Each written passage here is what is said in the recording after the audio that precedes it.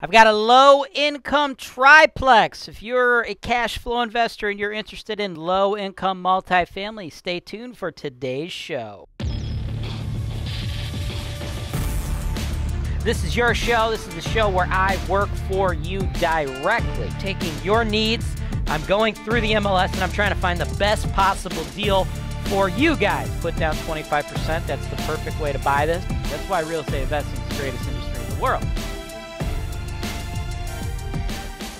Hey folks, welcome to episode 317 of the MLS Search and Analysis Show. I am your host, James Wise. You're watching Holton Wise TV. And this show, it's all about, this show is all about helping you guys start, build, or grow your real estate portfolios. It's all about my man, John from Maryland. Okay, John, I just got done filming another video for you, right? You probably just watched it, right? So we just talked about that particular property. That's a hell of a deal, but at the moment it's not available. May come available here shortly. I could come here shortly, could also come in the next couple months. So that one's very much up in the air. And I know you really liked the Metro Health area, right? You like that neighborhood. You're familiar with Section 8 rentals. So I wanted to give you a little something to chew on while you kind of monitor that property. This is a low-income triplex. I actually sent this to a couple other clients. They were not interested, but I think based upon previous conversations with you that this might be right up your alley. So I want you to take a look at the financial analysis now. 2105 West 93rd, Cleveland 44102. Hit the market 2 weeks ago. And the reason it's still on the market, even though that these properties are very rare, is it is overpriced, okay? It's overpriced a little bit. $159,900. Now, looking at the pictures, I like the property. I'm not saying it's a bad property. It's actually pretty gnarly.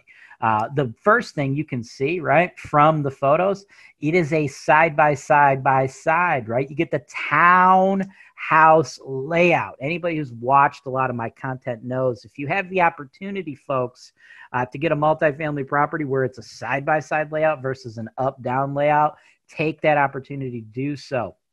Got thousands of tenants. I've done this stuff for a long time, dealt with a lot of this stuff. I will tell you right now, unequivocally, having the side-by-side layout versus the up-down layout is going to reduce your turnover, right? There's nobody above or below those tenants making noise, right? So these side-by-side layouts, they're much nicer. I prefer those, right? Those are the way that we like to go here. So that is pretty cool. Other than that, the photos that you see here, folks, these are of the units before the current owner put any of the tenants in there, right? Now, we have fully occupied property here, right? The rents are as follows, $555 and a quarter, $550. So it brings in $1,625 a month or $19,500 a year. As far as whether or not they're market, it's pretty close to market, right? They're one-bedroom units, so of course we're going to see the rents be a little bit lower. We could probably, maximum maybe get these up to $600 a piece if we did better, higher quality finishes. Like taking a look at some of these photos, right? What you're going to see, right? You got some random stuff in here. Like, we got a baby blue paint color and they've done the trim in the exact same color, right? That's, it's pretty low budget, to be honest with you. This current seller is trying to do this stuff as cheap as humanly possible, right? So if you want to increase that rent in the future for your next tenants, which, is probably a smart move, especially another thing we could do too is go to the Section 8 program. We do that, we could probably easily hit $600 a unit. What you really want to do, though, is you want to go with like an agreeable gray and then make the trim pop by going white. What they've done here it shows me they're trying to do it the cheapest way humanly possible. But other than that, I kind of dig what they've done. It's low-income housing, so none of their finishes are amazing, but it appears to be workable for what we have at the right price. The right price is not going to be what they're asking for, not that $159.9, but I'll get into that in a moment, though.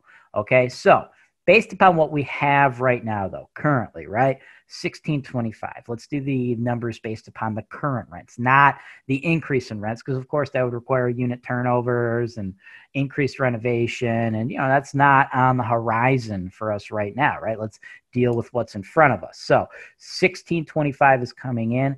I anticipate an average expense of $841 a month, leaving us with an NOI of $784. And that's also calculating savings for our capital expenditures, right? Our roof, our furnaces, our hot water tanks. We have not been given any information on these items. I would anticipate they're somewhere in the mid range of their life cycles, right? So we're looking at 3Ks per furnace to replace when we need to do those. We do those every 30 years. Hot water tanks, we replace those on average every 15 years. Those are all 1,000. This would be a flat rolled roof, right? So a little bit different than the pitched asphalt roofs you normally see. Okay. The way these roofs typically work is it's flat, it's a rubberized coating. And, every few years you just put more coating on top of it, on top of it, on top of it. Are you a lender? If so, Holton Wise is looking to partner with you. If you're licensed in all 50 states, go to HoltonWise.com. Click the digital media tab to advertise on Holton Wise TV today. Eventually it will get to the point where it is too heavy and you need to cut down and you need to remove all those layers, okay? And, completely start over, right? You're going to have to do that probably once every 75 years, okay? Other than that, though, just normal maintenance is going to be okay. The particular seller has only owned this for a couple of years, so we don't have any information on how many layers are there, but that is, of course, why when we make offers, we make them contingent on a third-party home inspection. But based upon the price point I want you guys to pay for this, and based upon what we're getting in rents, I would not anticipate that has already been done in the recent, in any of the recent years, right? So I would assume that is something that's going to be on the horizon for you guys. How soon that's going to be, how many layers have actually been put on top, I can't tell you from where I'm at right now.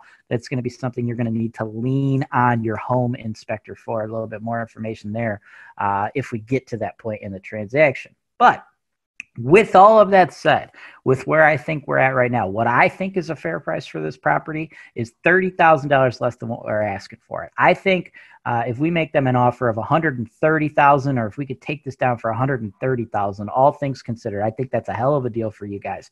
Now, I know originally you guys had set up a rough budget for me. You wanted to stay in the $120,000 range. I understand that this is $10,000 higher than that, but I think that's probably the best case scenario. I don't see you guys taking it down for any less than $130,000. And you guys are really big on getting those triplexes and those quads. So as I said earlier, the inventory is very, very low in regards to triplexes and quads. So it's not like I could just, kick these to you every 2 weeks, right? They're going to come out very infrequently. So if we're not able to go above the budget just a little bit, I would suggest opening up your criteria to include more duplexes.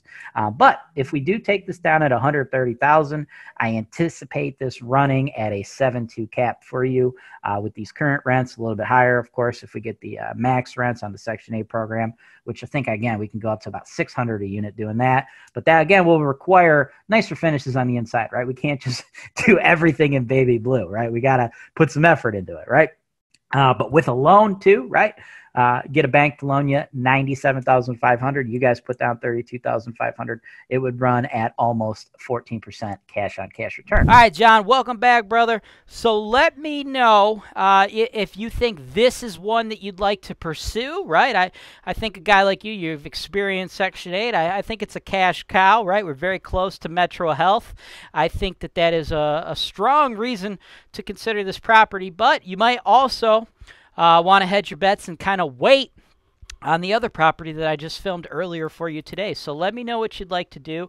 Reply to this private email that we sent both videos to you.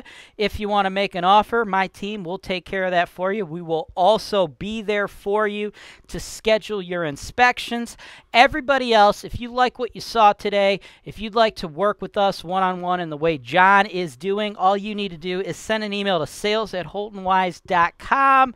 Include your phone number. My team will give you a call, talk to you about your wants, your needs, your goals, what you're trying to accomplish, and we'll see if we are the right fit for you. If you've watched a bunch of the content here on Holton Wise TV and you're just ready to go, you're like, dude, sign me up, I like what you guys do, you can go ahead and click the show notes below, order a package today. That's all I've got for today's show, folks. Thank you for watching. Thanks for watching. Subscribe to Holton Wise TV for more financial information, education, and entertainment.